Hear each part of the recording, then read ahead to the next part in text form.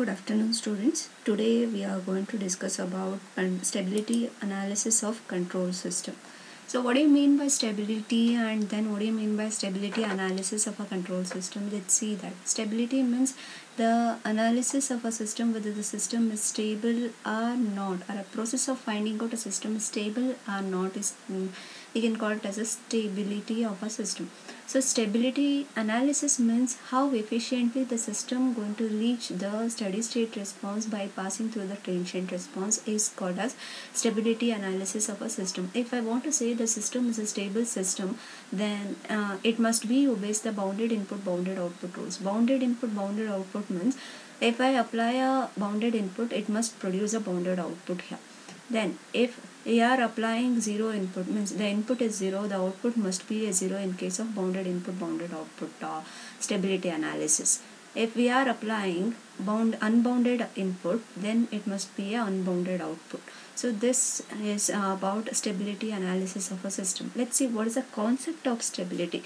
So in case of here, what we are doing, we are trying to consider the one example. So if I consider a container, if I place one ball inside the container, what I'll do, I'll try to apply a force in order to take out that ball from a container. Every time if I apply a force on the ball, it tries to come out from the container, but it keep on oscillating, and again it settle down at the bottom of a container. So this type of a system, what we can call it as stable system. Then in the next example, what I'll do, I'll try to consider a container which has a tip, means sharp tip. So if I try to place the ball or a circular object on that tip of a container, it falls down. So this type of a system, what we can call unstable system. And again in the third case, what I'll do, again I'll try to consider a container, I'll place a circular object, I'll apply a force. If the applied force is less than critical force, then the object will settle down in the at the bottom only. Then if I apply applied force which is greater than critical force, then we can take out the object from the container. So this type of system, what we can call it as critically stable system, or a marginally stable system, or conditionally stable system we can also call. So the best example for this marginally stable is pendulum, which is neither oscillating, it keep on oscillating, neither constant nor neither constant, and it keep on oscillating, right? So it won't constant. And the response, this type of system we can call it as marginally stable system, or a conditionally stable system. So by using this concept, we can say that stable system, if I want to say the system is stable, if the natural response approaches to zero as the time approaches to infinity. Then if I want to say the system is unstable system, the natural response grows without bound as a time approaches infinity. Then marginally stable means if the natural response neither decays nor grows but remains constant or oscillates as time approaches infinity. So these are all three types of systems we have, that is stable, unstable, then marginally stable system. So let's see how the roots all look like for the stable system. If I consider a stable system, see here, this is a location of poles for a stable system. These poles are real and negative. These poles are complex conjugate poles. So for these poles, this is a response. So this response is an exponential response which reaches a steady state here. And for this complex conjugate pole, we have oscillatory nature response, and again it reaches a steady state here also. So this is a stable system, location of poles and response of a particular poles. The next one is unstable system. In this unstable system, what we have a pole in a right of the S-plane, and for this pole we have the nature of response is increasing exponentially. It won't reach a steady state, it won't settle down at a steady state. And if I have a pole that is complex conjugate pole in a right of the S-plane, then nature of, or a response of this type of poles is keep on oscillating, so it won't reach a steady state again.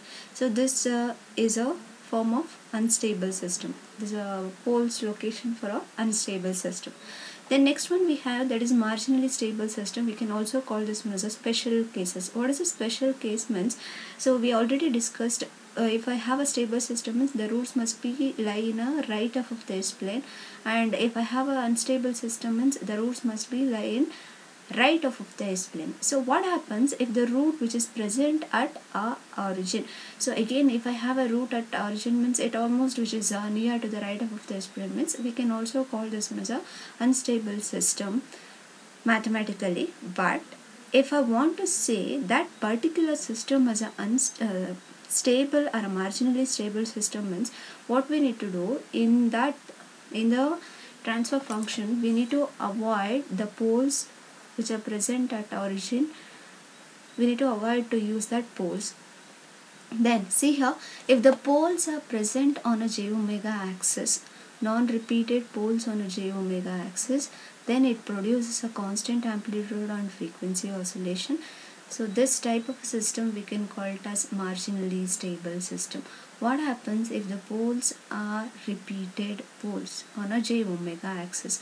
If the poles are repeated poles on the j omega axis, then the system response amplitude will keep on increasing. It won't reach a steady state. So this type of system we can call it as marginally stable system, and it obeys some condition. We can also call this system as a conditionally stable system. Then see here, this is a stability region. If I have a root in a left half of the S-plane, then we can call that particular system as completely stable system. If we have any one root which is present in a right half of the S-plane, then we can call that system as an unstable system. If I have a root on a j omega axis, that is non-repeated root on a j omega axis, we can call that one as marginally stable system or a conditionally stable system. If we have repeated roots on a j omega axis, then we can call this one as a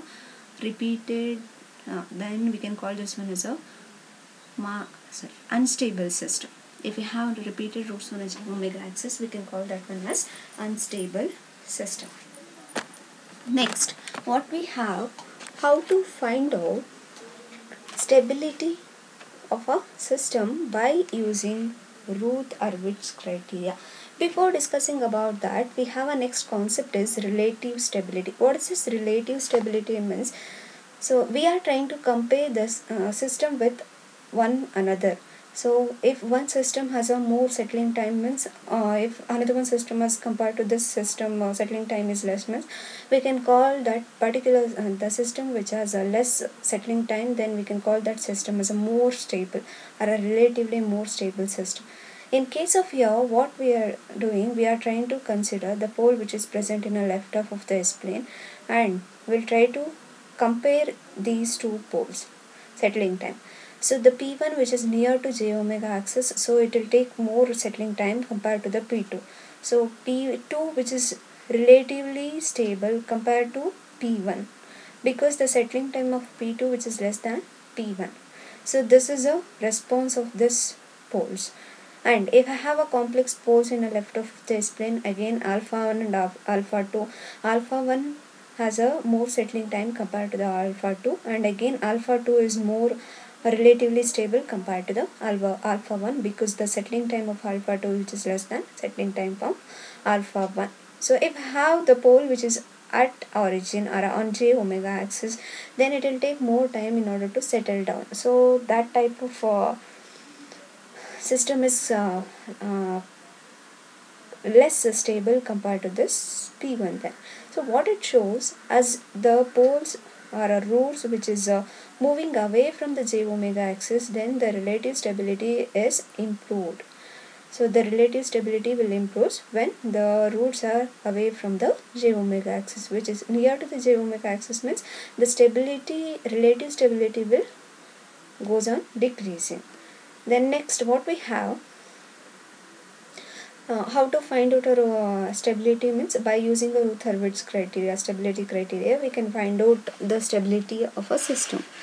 So let's see what is Routh-Hurwitz criteria. What are all the necessary conditions we need to use in order to find out whether the system is stable or not by using RH criteria. We can also call this one as RH criteria or Routh-Hurwitz And see here we are trying to consider the transfer function, that is C of s divided by R of s. We all know that what do you mean by transfer function. Transfer function is Laplace transform of output to the Laplace transform of input. And see here, this is a numerator polynomial and this one is a denominator polynomial.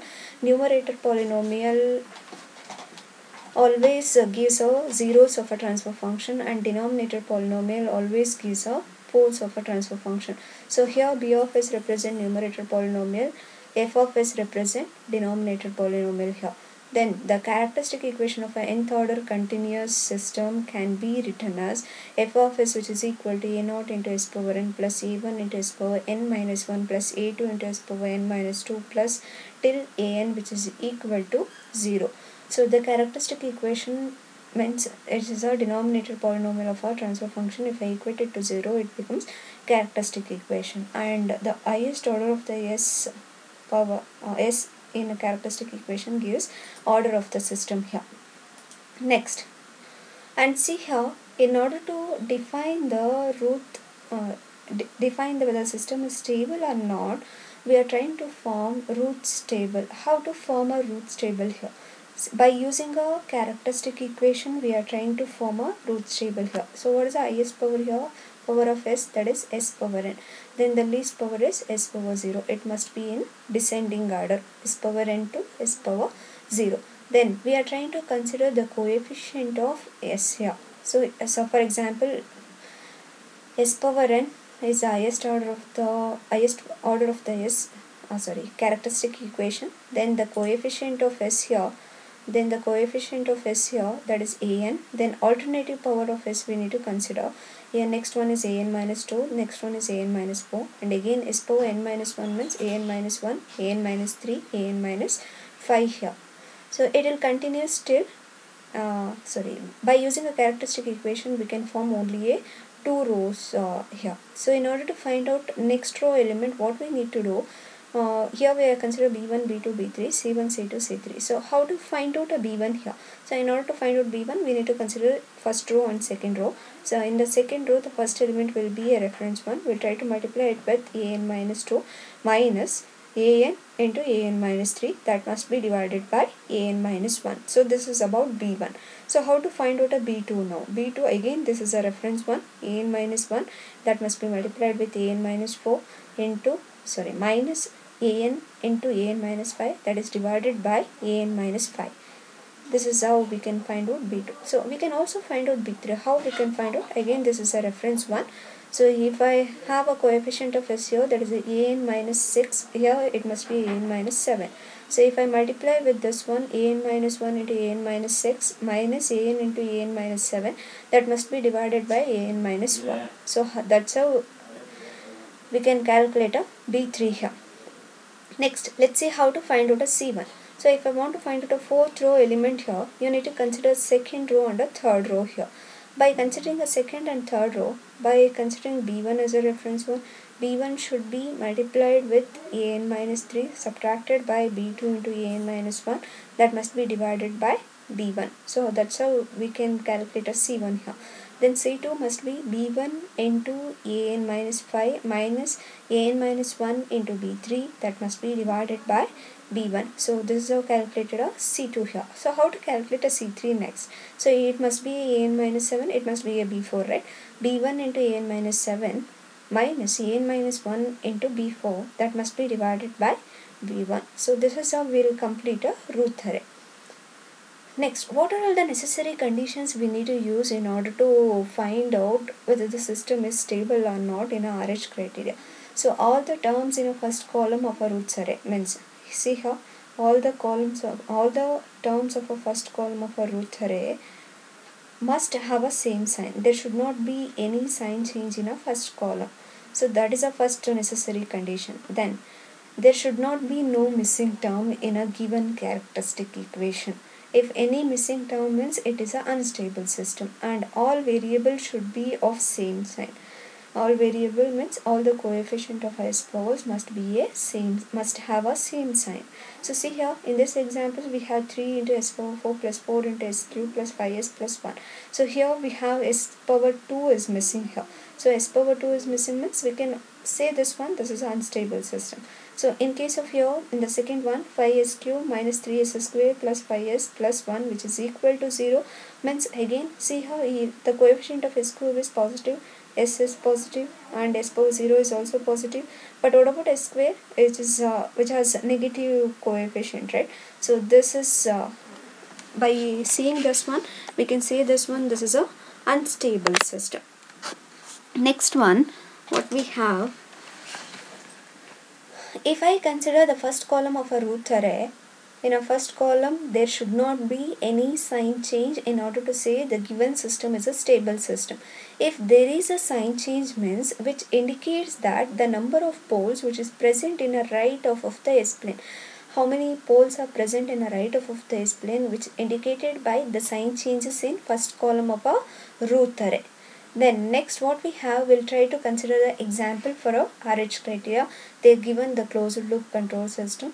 So you need to find out what is the transfer function of this closed loop control system, which has a forward path transfer function as a g of s, which is equal to 1 divided by s cube plus s square plus 2s plus 23, and the feedback one is h of s, that is the feed h of s value is 1 here, that is unity feedback they are given. You need to find out what is the total transfer function of this control system. So t of s means which is a transfer function, the transfer function is y of s by r of s here. So how to find out the transfer function for this closed loop control system is g of s divided by 1 plus g of s into h of s, right? Where g of s is 1 divided by s cube plus s square plus 2s plus 23 divided by 1 plus 1 divided by s cube plus s square plus 2s plus 23 into 1. So if I take a LCM, it becomes the numerator s cube plus s square plus 2s plus 23 and denominator 1 will get answer each other. The remaining one will be 1 divided by s cube plus s square plus 2s plus 23 plus 1. So it becomes 1 divided by s cube plus s square plus 2s plus 24. Once we find out a transfer function of a given system, what is the characteristic equation of a transfer function from this? So this is a characteristic equation of a given system, that is s cube plus s square plus 2s plus 24. So once we know the characteristic equation, try to form the root array by using this. So how to find out a root array? The highest power of s here is a 3. So first the column wise s cube, s square, s power 1, it is s power 0. So form the find out the elements of first row, second row by using this characteristic equation. Highest power of s is 3 here. The coefficient of this s cube, odd power of s is 1 here. Then next alternative odd power of s you need to consider. Coefficient of alternative odd power of s. The first one is 1. The next one is 2. 1, 2 has been completed. The first row element has been completed. Then the second row element. So again, even power of s you need to consider, even power of s coefficient, that is s square means coefficient is 1, then 24 into s power 0, s power 0 coefficient is 24 now. The two row has been completed now. You need to find out what is the third row element now. Third row element can be calculated by considering this one as a reference one. 1 into 2 minus 1 into 24 divided by 1. So we'll get 2 minus 24 divided by 1. It becomes minus 22. The next one maybe you can leave this place as a vacant or you can write it as a 0 here, no problem. Then next, the last row element, that is minus 22 into 24 minus 1 into 0, we'll get 0 divided by minus 22. Minus 22 minus 22 gets cancelled each other. The remaining one will be a 24. Next, you need to check whether it's a stable or unstable. If you want to say the system is stable means in the first column of a root array there should not be any sign change. If we have a sign change means which indicates that the number of roots which is present in a right of the S-plane. So see here, if I consider the first row and second row, if I come from first row to second row, there is no sign change in the first column of a root array. First row to second row. Here also we have positive. Here also we have positive. If I come to the second to third, here we have positive. Here we have negative. So means there is a sign change. If I come to the third to fourth, and again here we have negative. Here we have positive. Means there is a sign change again. So there are two sign changes are present in the given system, given in a root array. If there is two sign changes means which indicates that there are two roots which are present in a right of the S-plane. There are two roots which are present in right of the S-plane. Then the system is completely unstable system.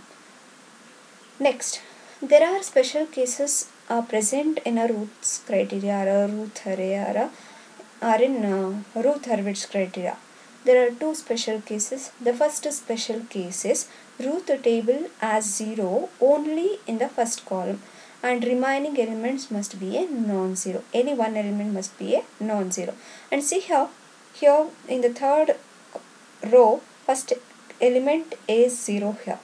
So means if I have a 0 means is it possible to find out next row element here? No, it's not possible to find out a next row element. See here 0 into 4 minus 3 into 1 divided by 0 means we'll get infinity. It's not possible to go further again. So in order to overcome this, what we'll do, we'll try to replace the 0 by a small positive number that is called epsilon. So if I replace it by epsilon means we can, by using that epsilon we can complete a Routh array, and by taking a epsilon value tends to 0 we can find out whether any sign changes are present in the first column of a Routh array or not. And the second special case of a Routh array is Routh table as an entire row that consists of zeros. Routh table as an entire row that consists of a 0. And see here in this case all the element of the third row is 0. All the elements are 0 means again it's not possible to go further. 0 into 4 will get 0, 3 into 0, 0. So divided by 0 means 0 by 0. 0 by 0 means undefined. So we can't go further. In order to overcome this problem, we have some necessary conditions here. That is procedure here to eliminate this difficulty. The first thing is, if I have a 0 in all the 0 elements in Routh array means, in order to overcome that, you need to form a auxiliary equation. Form an equation by using a coefficient of a row which is above the row is 0. So this is 0. By using above row of this 0, we can form an equation called as auxiliary equation. So this is called auxiliary equation, which is represented by A of S. So see here above this row means what is the power of S here? S power 4. So always it represents, this is the coefficient of S power 4, right? So D into S power 4. Then the next element is alternative even power of S coefficient here we have, that is E into S square we have, F into S power 0. So this is a auxiliary equation.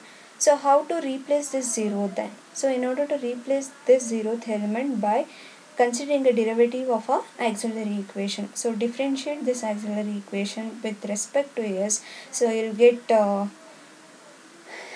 differentiated equation of auxiliary equation, that is here we have D into S power 4. If I differentiate this one with respect to S, we'll get 4D S cube plus 2E S plus 0. So this is derivative of our auxiliary equation. So we can replace this 0 by coefficient of this derivative, coefficient of S of derivative equation. So see here 4D 2E 0.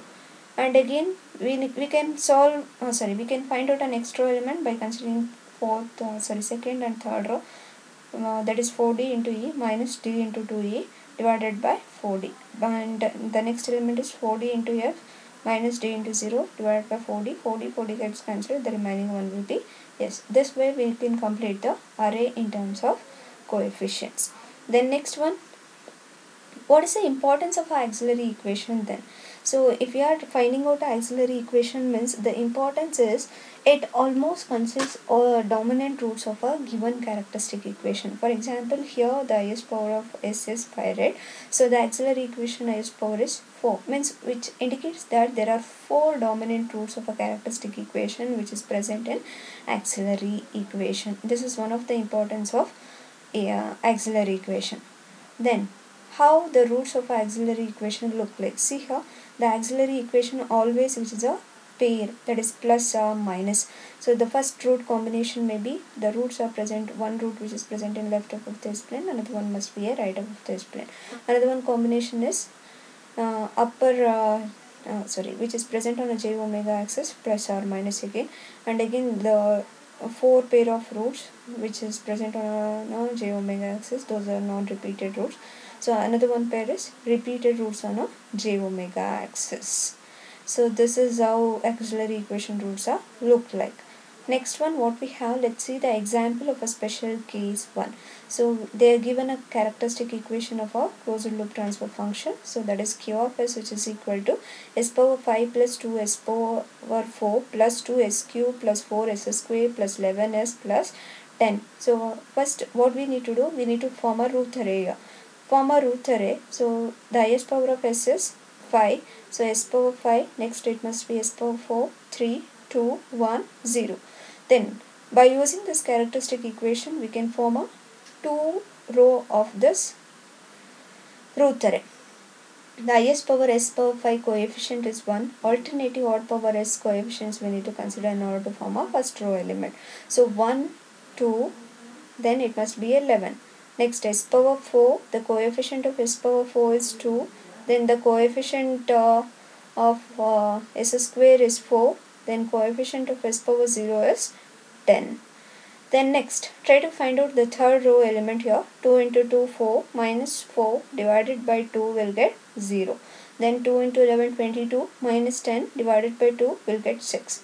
So next, try to complete a next row element here by multiplying it by epsilon into 4, so it's not possible to go further, which indicates that special case 1. So if we have a special case 1 means it must be replaced by a small positive number called epsilon. So try to multiply it with epsilon into 4 minus 6 into 2, 12 divided by epsilon.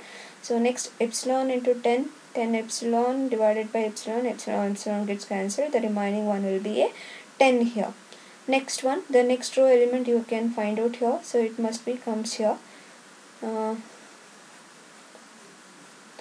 Next, how to find out whether this system is stable or unstable. In order to find out this one, try to substitute the epsilon value tends to 0. If I substitute epsilon value tends to 0 for this one, 4 into 0 will get 0, minus 12 divided by 0 means it will get minus infinity. So means 1, 2, epsilon, if I consider the first column of a root array, 1, 2, epsilon, it becomes minus infinity, 6, 10. So try to check whether any sign changes are present or not.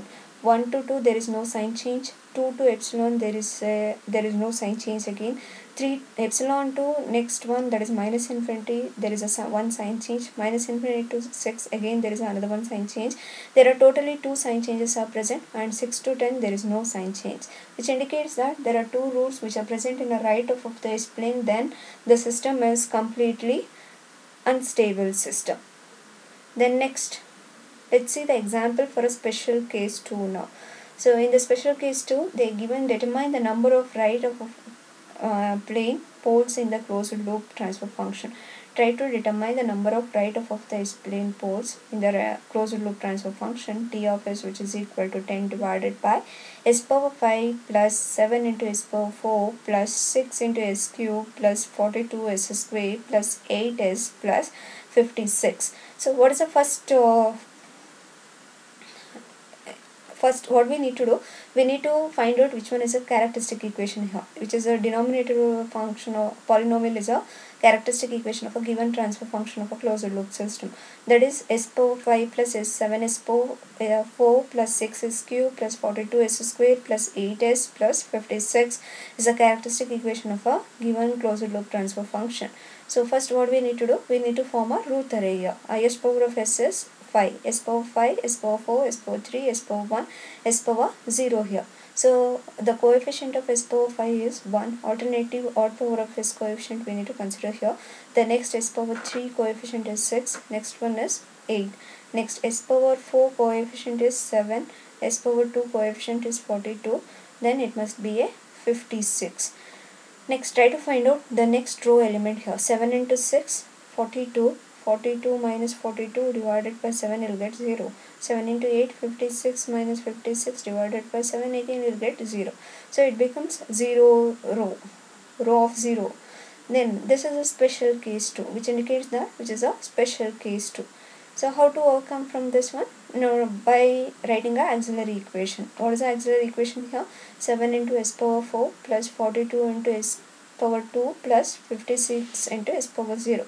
If I take a derivative for this, it becomes 28 into s cube plus 84 into s, right? So we can replace this 0 by coefficient of s cube is 28 and S coefficient is 84. So it becomes 28, 84. We can also perform a division here. If I take 7 as a common one, 1, 6, 8 it becomes, right? So again it becomes 1, 3, right? So by using this we can form a next row element here, that is 1 into 6 minus 1 into 3 will get 3 by 1 will get 3, 1 into 8 minus 0 divided by 1 will get 8.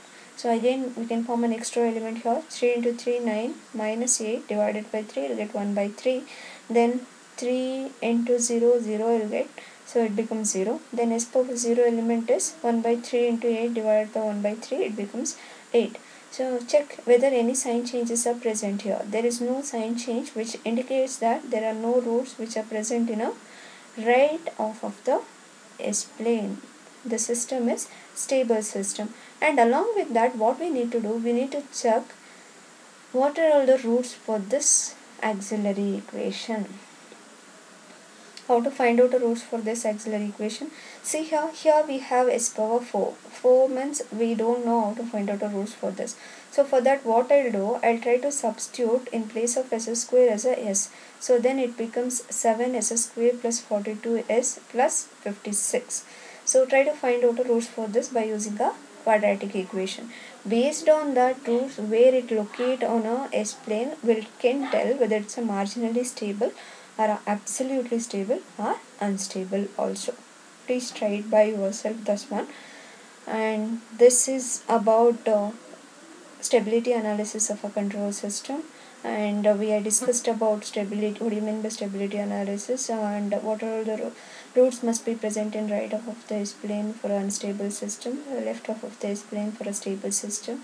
If you have a roots on a j omega axis, non-repeated roots on a j omega axis, then system becomes a marginally stable system. Then if we have no repeated roots on a j omega axis, it becomes a unstable system is unstable. Then we have discussed about Rutherford's criteria. What do you mean by Rutherford's criteria? We'll consider a characteristic equation, we'll form a root array. Then the necessary condition is in a root array first column there is no sign change in a first column of a root array, and there is no missing term in a given characteristic equation. There is no missing power of S, and there is no sign change in a variable or a given coefficient of S. There is no sign change in a coefficient of S. These are all the necessary sufficient condition for Routh-Hurwitz criteria.